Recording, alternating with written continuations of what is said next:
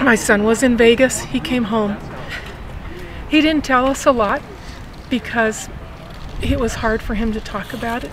He didn't come home on November 7th, so lightning does strike twice. Tel has a lot of friends that were there that night or that were not there that night that were also in Vegas. Some of them have come to our house. They're grieving.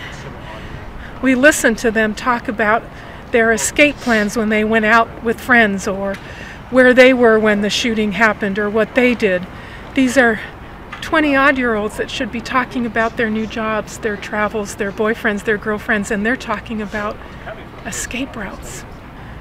As a mother and as a family member whose lives have been shattered and completely redirected in our lives by the death of our son, the murder of our son, I'm asking people, look in your child's face and look at mine.